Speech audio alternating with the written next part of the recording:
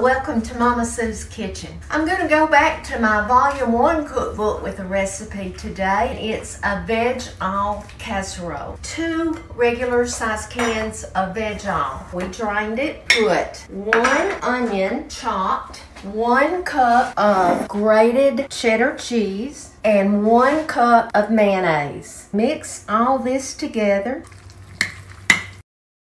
And then we're just gonna spread this out. I have melted 1 stick of butter. Take 1 sleeve of Ritz crackers. I like mine real fine.